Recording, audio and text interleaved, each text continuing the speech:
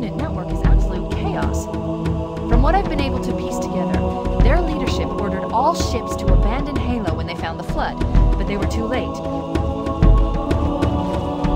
The Flood overwhelmed this cruiser and disabled it. The Covenant are terrified the Flood will repair the ship and use it to escape from Halo.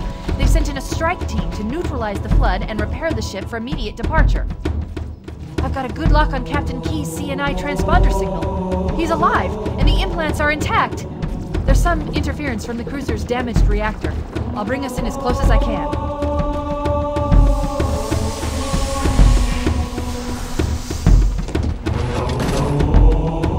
Oh, I see. The coordinate data needs to be... Right. Sorry.